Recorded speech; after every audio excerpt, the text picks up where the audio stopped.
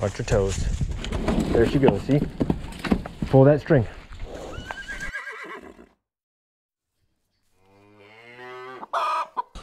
Me and Zoe going on our first ride together. Check her out.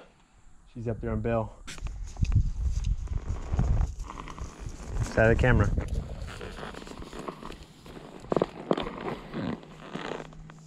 They're like, ooh, give me a kiss.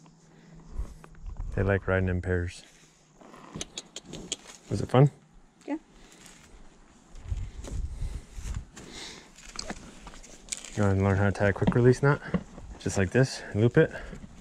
And with that loop, you take this part and just run it through. And that way when she pulls, it stays tied, but if you gotta quickly release her, you just pull on your rope. Oh, you already got your, calm down. She wants another one. She's a good girl.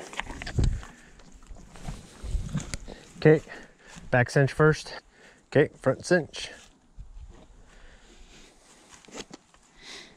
Careful, because she's cinchy, so you don't want to put too much pressure on her belly. She doesn't like it. Now you just pull it. And then when you tuck it away, bring it up behind and back through, just like that. And you can even do this if you wanted to. Make it all fancy like. Keep it tucked away for good. And that way when you're ready to ride again, take that out, you put that in your cinch. You don't need to do all that. I was showing you. Yeah, we can figure that out later. Watch your toes. There she goes, see? Pull that string.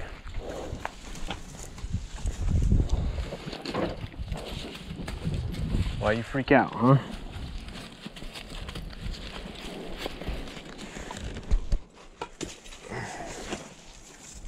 What's wrong with you?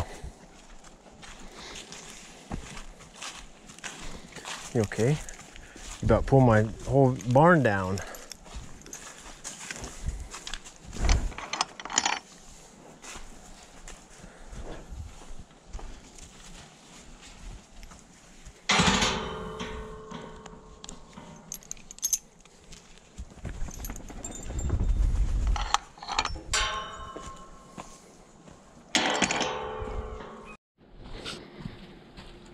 That's why it's important to tie that quick release knot, so when they do that, you can just go up and pull that down and free them up so they don't hurt themselves.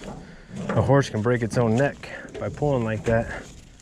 I've seen a video of a horse snapping its neck. Well, not like snapping it, but like popping it. Yeah, it's bad for them. That's why you got to tie those quick release knots. Well, I'm talking about like, wasn't like tied to anything, just like going like. Really?